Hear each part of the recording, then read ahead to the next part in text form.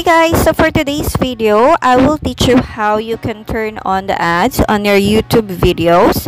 So first, na-receive ko yung email that I have been approved for monetization and I can now turn on my ads. So same day, na-receive ko din yung email from them na na-reach ko yung 1,000 subscribers and 4,000 watch hours, which means I can now monetize my YouTube channel. So, first, ang gagawin nyo guys is you have to go to YouTube and then log in. So, there, once you're logged in, you have to go to Creator Studio.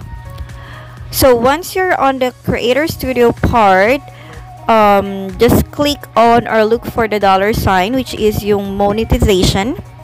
And then, you will see there yung information. Again, magkakaroon kayo ng banner sa taas na congratulations, you have been accepted into the YouTube Partner Program. You can now monetize your videos. So, makikita nyo din yung AdSense account nyo. Connected na siya.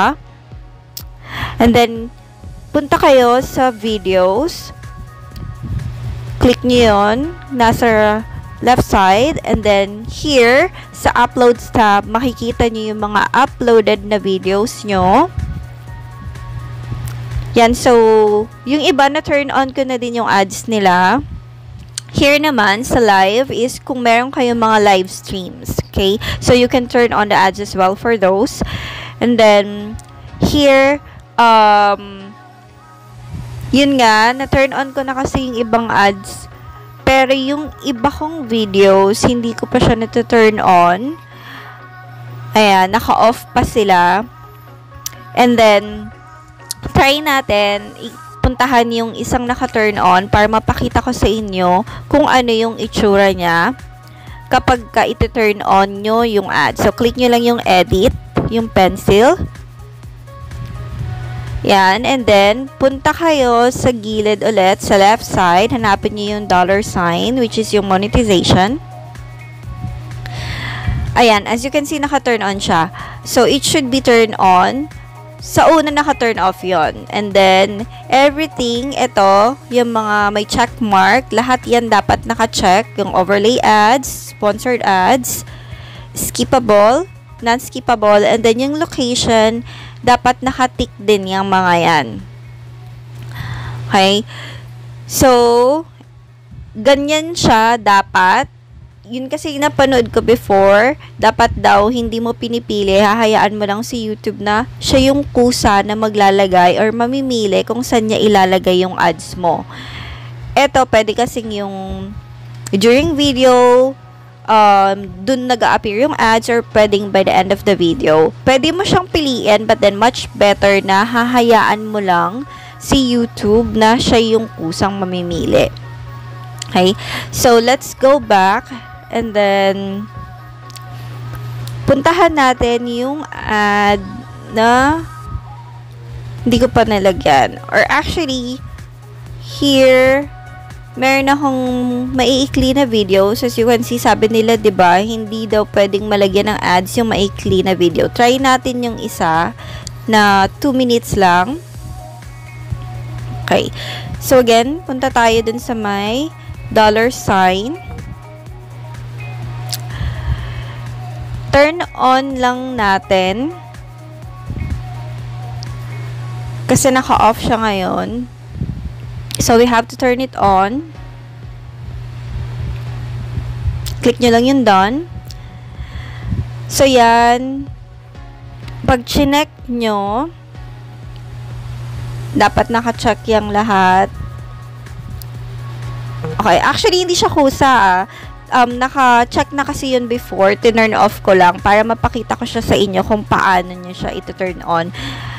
And then, as you can see, nakalagay dito, only videos longer than 8 minutes are eligible for ads during video.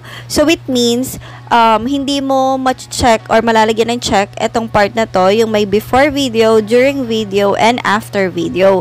Kasi nga, supposedly, hindi mo, sabi ni YouTube is, hindi eligible yung mga below 8 minutes na malagyan ng ads.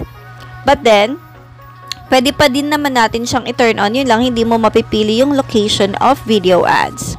So, save mo lang siya once you've done that. Then, let's go back.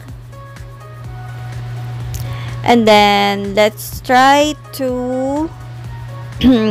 go dun sa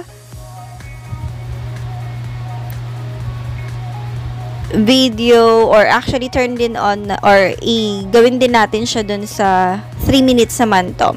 So, same process. Turn on lang natin.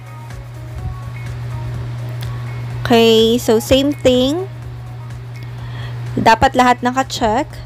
Pero itong part na to, I'm not sure, pero ayan, nakita nyo, hindi naka-check yung part ng during video, which is yung mid-roll. Hayaan nyo lang siya kasi hindi nyo naman talaga siya matuturn on since below 8 minutes nga siya. But it's fine. So, click nyo lang yung save. After that, medyo matagal lang talaga kapag magsisave siya. And then, go back sa videos. Then, you can actually start putting ads dun sa ibang videos nyo. Let's try yung mahabang video yan. Yung 12 minutes. So, let's click on the $sign again.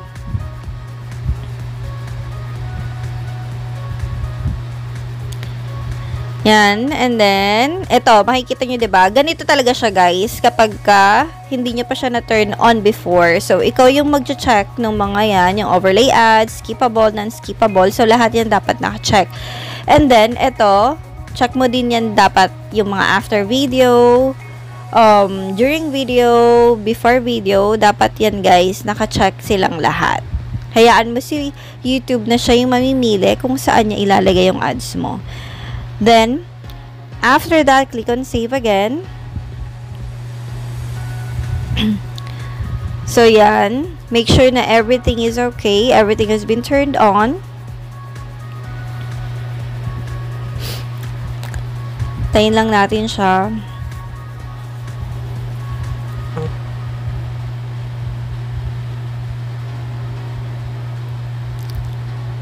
So, gagawin lang natin, guys, turn on lang natin yung the rest of the ads.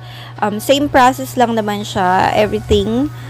Ganun lang ng ganun yung gagawin nyo. So, once na na-turn on nyo na yung ads, actually, it will take like a couple of hours or minutes, I think. Sabi nila, minimum is 20 minutes before kayo magkaroon ng ads sa videos nyo. Before siya mag-apply. So, every time na mag-upload kayo ng videos, it's gonna be the same process. To turn on nyo lang lagi yung $sign or yung monetization part niya para magkaroon ng ads. So, lagi guys, it's much better na mag-upload tayo ng mga videos na more than 8 minutes kasi yun talaga yung requirement ni White or ni YouTube para magkaroon ng ads. Yung mga less than 8 minutes, hindi siya masyadong advisable. Although, makikita nyo naman sa iba na meron pa din silang ads kahit mga, let's say, yung iba nga 4 minutes or 5 minutes, meron pa din silang mga ads. So, ganun lang yun guys, yung gagawin nyo every time mag-upload kayo ng videos. And this is the end of the video guys. If you like it, please give it a thumbs up. And please do not forget to subscribe to my YouTube channel and click on the notification down below para ma-notify kayo every time na mag-upload ako ng bagong videos. Thank you so much guys for watching and have a nice day. Bye!